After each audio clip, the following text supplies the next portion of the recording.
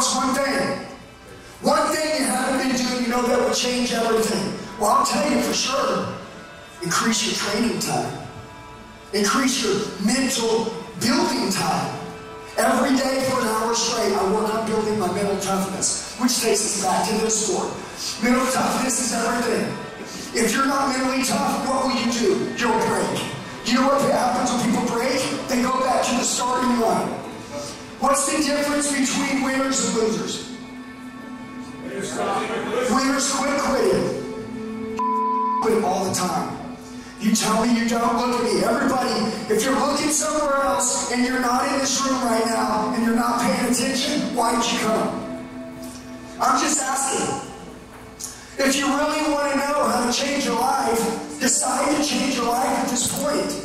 Today could be the day that you remember on your deathbed, where you're like, dude, I freaking woke up. I have woke people up every month in this room, and I see them killing it now and getting what they want.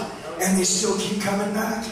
Training isn't something you did, it's something you do, right, Brad? Every day for the rest of your freaking life. And I'm going to tell you this, we're going to shower training on you like no other. But here's the deal, as we go through this, if you can't stay with me from 9 to 5, if you can't stay with me, you don't deserve to win. I do this every day, I'll be good in a minute, okay? We got a little bit excited. We had Brad here today. He thought he had seen some badass shit. Your mayor's winning. You notice I didn't ask you what to do. I didn't ask you what to do. My goal was this. We're going to have a place in here. There's going to be 5,000 or 10,000 of us. I swear to God when I say this, leaders make leaders.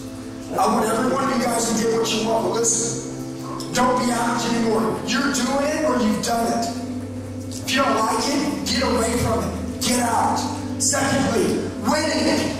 If you're not doing what it takes to win, winning won't have anything to do with you. Listen, your mouth, what comes out of it is who you are. You guys complain, you say something negative, I dare you. You just ran winning off. Anytime you make an excuse, winning runs from you. Go ahead, make one. You feel better about it. You know who feel good? People who quit.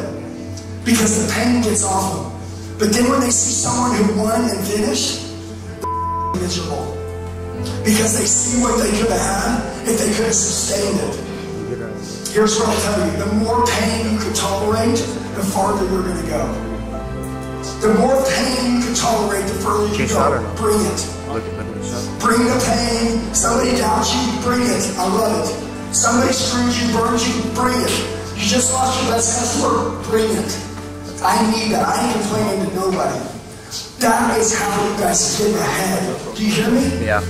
I mean it when I say this, that's how you get ahead. Right here. I wish you would get in my way.